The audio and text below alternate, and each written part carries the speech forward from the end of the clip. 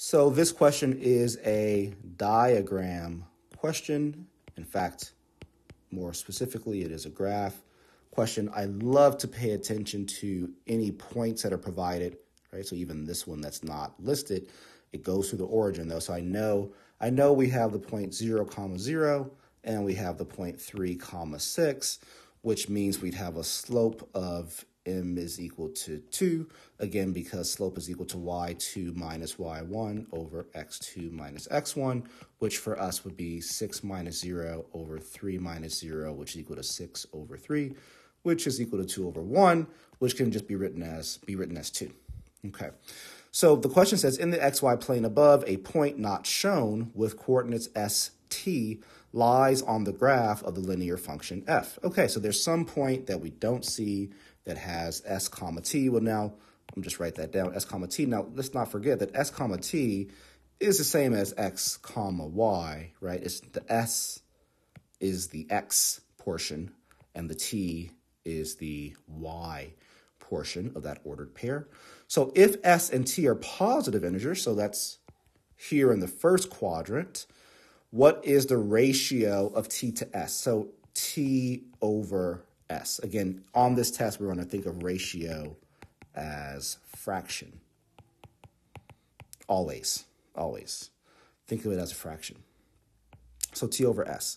So this is actually very interesting because t over s, which again is the same as y over x, well, that's just like that. It's like the slope, right? It's like this is, I know, the difference of y over the difference of x. But I'm thinking that this answer is just going to be 2 to 1, and that our answer here is choice C. So if I was, short for time, I'd probably just go for that and move on. But let's just confirm that we're correct. So the first thing I'm going to do is I'm going to create an equation. So I have y equals mx plus b. I know that m is 2. I'm going to replace my y with 6 and my x with 3.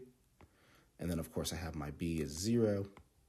And that tells me that b is equal to 0. Right? I could have left that as b and then just calculated, right? So minus 6 minus 6.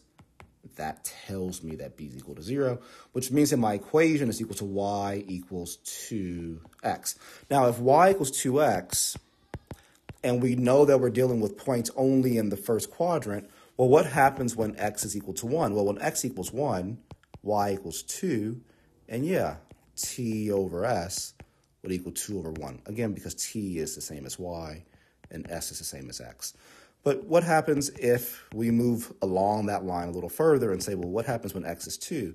Well, when x is 2, y is 4, right? So again, our t over s equals 2 over 1, right? Which via 4 over 2, right? T over s is 4 over 2, which reduces to 2 over 1. And then more generally, I can just take the equation and say, well, if I have y equals 2x, I can just divide both sides by x, and there it is, right? The ratio of y to x is equal to 2. Of course, I can say 2 over 1. So I'm pretty convinced now choice C is the correct answer.